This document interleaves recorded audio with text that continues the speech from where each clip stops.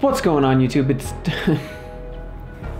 Let's talk about dedication and feeling a little bit demotivated because it's 12:14 at night and I've committed to do one live stream and one video every day. People say, don't you burn out? Try not to get burnt out, blah, blah, blah, blah. But that's not how it is. This is a challenge to me to produce a video every single day. And I think that you guys watching this can take this, I make time to do this. And I'm gonna do it no matter what, and it's a challenge to myself to see how long I can fulfill this promise to make one video and one live stream every single day for as long as I can, right? Until I get to where I wanna go, But I had a video planned for today. I was gonna interview the CEO of Lambda School, but he had plans that popped up, and it's not, it's just life, right? So you have to prepare for distractions. The more prepared for distractions you are in your life, the better you can just, expect the unexpected. I know that sounds cliche, but every day I wake up and I'm like, something's probably not gonna go as planned today. And then, step one, don't get upset about it. Step two, all right, now what? All right, then step three, execute. And so it's 12:14 at night. I've given myself approximately 1 hour to create this video.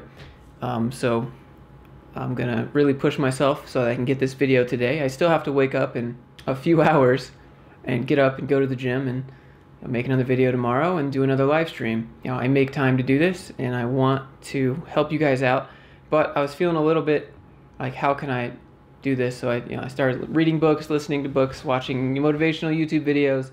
Greatness is attained over time, and now you define greatness, but it's the small little things of just ABC, always be closing. Always be closing. If you start something, you're going to finish something. So without further ado, I came up with another video that I want to do today, and we're going to talk about Agile development, Scrum, and Kanban. So let me go ahead and break that down for you. Agile methodologies is an iterative workflow, and what I mean by that is you work in sprints. You have a set amount of time, a set amount of tasks, and you work to get those tasks done. Then you have what's known as Scrum and Kanban. And they're different versions of Agile methodologies, pretty much. It's like when you have liquid water and ice. That's Scrum and Kanban. They're the same thing, just different forms. And so I'm going to explain that to you in this video. And you'll see that almost on every single job application. If you scroll down, you'll be like, familiar with Agile methodologies, and it's plural, right? So that's Scrum, Kanban. You can even combine the two and do Scrumban. I think that's probably the most popular. Again, there's no hard way to do this. There's no set in stone way to do this. It depends on the company culture, depends on the size of the team, depends on what the task is exactly, depends on the budget, if a deadline has changed, how likely things are. So things are up in the air, but there are some clear differences, and I'm going to show you what they are, and I'm going to show you how it works.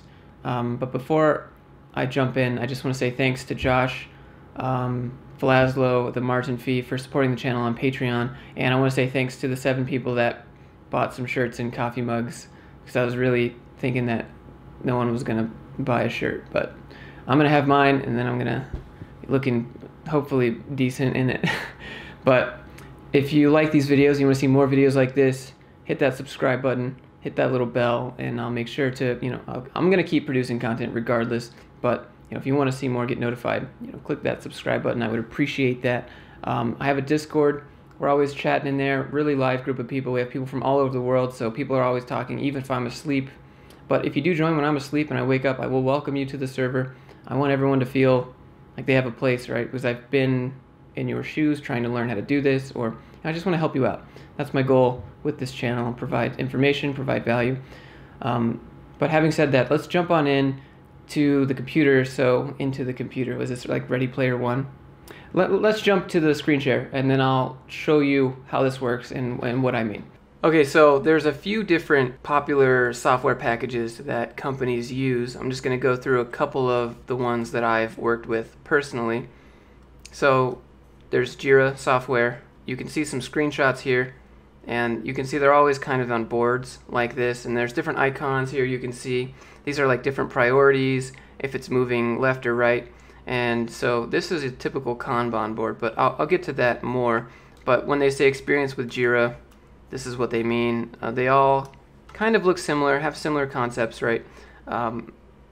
It just depends on what you need and what features you want from the software. So Jira software is a really popular one. It's from the Atlassian suite. Atlassian, I don't know how to say it, but they own Bitbucket also. So we have Asana. Asana is also a similar type of management system, pretty much. You can see the GIF. She's dragging and dropping cards around, and you have a product launch, and you can says who does what, and then on the day and the timeline and all that stuff. So I've used Asana before. I used this at my very first job, but I don't remember too much of it. They've probably updated it a whole bunch since then. And then we have Clubhouse. Clubhouse is where you assign points to different tasks, and pretty similar. I mean, they're all kind of in columns like this, and you move things around, and they just have different filters and sorting. Then we have Task World. This one, again, looks some columns over here, and like that. So I'm going to go over here to the actual Kanban board that I made for this video, and this is using Trello. Trello is free. The premium version, like if you want to mess with people's permissions or different like plugins they have, but otherwise it's pretty much free and there's no ads. So let me explain how this Kanban board works. You have your typical columns: to do, in progress, testing, ready for release, and release. This is a pretty standard version. You might have more or maybe, I don't know, about less columns. You might not have a testing if you don't test, but you should be. But you might have more columns, specific columns to what you need, but these are like the core foundation. So this would be the list of tasks that you need.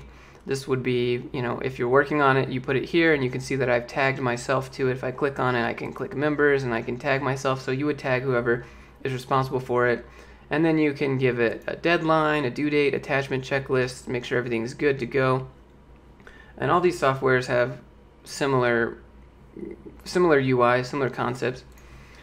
And then you have testing, right? So you're supposed to test before you release, and then you have ready for release, and then when it gets actually released. And so you'd have a set list of tasks here, and that would be your sprint. These would be all the tasks that you need to do during a sprint, which is a core foundation of Agile methodologies. And this is a Kanban board, and so I know it looks like it's going from left to right, like it's pushing through, but Kanban is actually pulling. So imagine a list of people. Let me zoom out a little bit. Imagine a list of people over here that are different resources, and you're assigning these resources to come over here and grab the task and pull it through the phases. So don't think that you're pushing things through. If you do that, that's kind of like a waterfall methodology. But waterfall methodology is completing a bunch of tasks one step at a time, whereas Agile methodology is like getting it through the complete process as fast as possible. Okay, so what I've just described to you is Kanban Agile methodology. You can combine this with what's known as Scrum. Now, Scrum is a more organized way of doing things. To do something in Scrum, you need to build like a cross-functional team. So you'd have a team full of people with different disciplines. That way you can drag it through, or you can pull it through these processes as fast as possible without having to go and reach out to another person. Like, your team is built, you have a front-end guy, a back-end guy, a testing guy, you have a Scrum master that's making sure that developers have everything they need, you have a product manager who's talking to the customer directly and seeing if they need anything or what we're developing is going to work for them.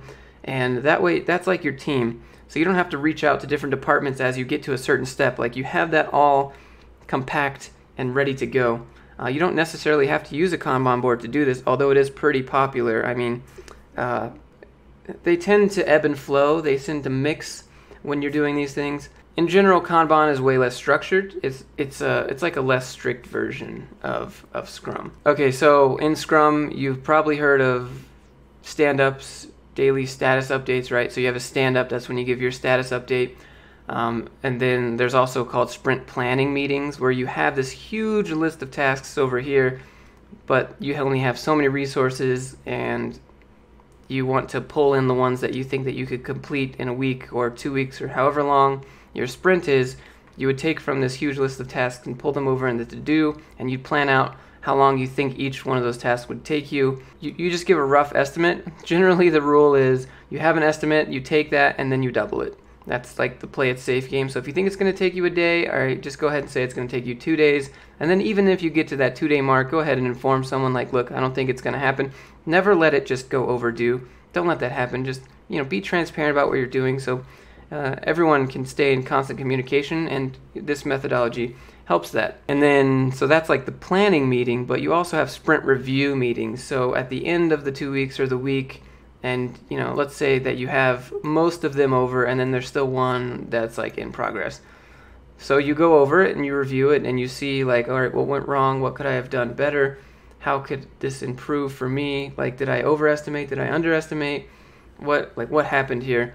And then you review, and then you just keep iterating on that until you get faster and faster and faster, and the dev teams just kind of flow better. Now, this depends on the team, right? Like if you have a very functional team that has synergy and works well together, or you have people that don't work well together, and this happens in companies more than you think. Let me tell you about me. Like at work right now, for me, I am doing kind of like a loose Kanban. We do have a daily stand-up, but there's only 3 of us, so it doesn't make sense for us to have like a sprint planning meeting and a sprint review meeting.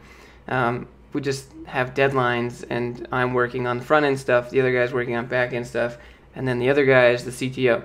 So it doesn't really make sense. We all kind of know what we're working on, and we all know what we're doing. If you have a team of like 15 people, 16 people, then you all need to sit down and you talk this out. But we're in constant contact all day, every day, and even on the weekends we're still communicating, so it's not that big of a deal. So it depends on the size of your team, depends on the project that you're working on. You can combine them, and you can do what's known as Scrumban, which I'm not quite sure how to show you this on Trello, but on certain boards you would have like a horizontal line that goes across.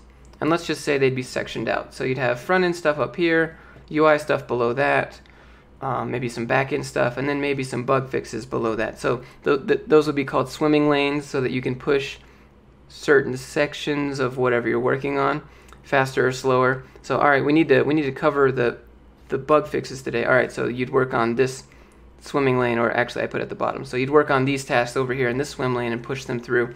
And so they would just be like different sections of what you would see. I know people might say that, okay, a Kanban board is when you use like sticky notes on a wall and then you move them from section to section. I mean, if you want to do it that tactile, you can, but this works just as well. But that's kind of the difference. I hope this has been informative. When they ask you about it in the interview, now you know what to say. Remember, Kanban is a pulling, not pushing through. You have resources, and you're pulling them through the process. Well, how is Agile different than Waterfall? All right, so you want to tell them that Waterfall isn't concerned with getting it through the complete process as fast as possible. Waterfall is concerned in getting it to each phase, getting all of them to each phase. So if I had another card, call it test, then I can assign myself to it. So Waterfall is concerned with getting this one done, and then this one done, like all at the same time. Whereas if you had Agile, this one could be here, this one could be here, and then this one could be done, and you're still working on this one. You're just trying to get them all done as fast as possible. And then all of the different methodologies behind the Scrum that I talked about, with the planning and the review and the daily stand-ups, and all this is really common. I'm sure you've heard of it, but if you want to get technical, I hope that this video has kind of helped you, at least in some form. And if it has, I would appreciate it again if you hit that little subscribe button, subscribe to the channel, and then let me know what you think. Maybe I goofed on this, and you can call me out in the comments below, but it's late, so at least give me a little credit. It's 12:35 a.m. as I'm looking at the clock. See you tomorrow in the live stream and the daily video. Thanks for watching.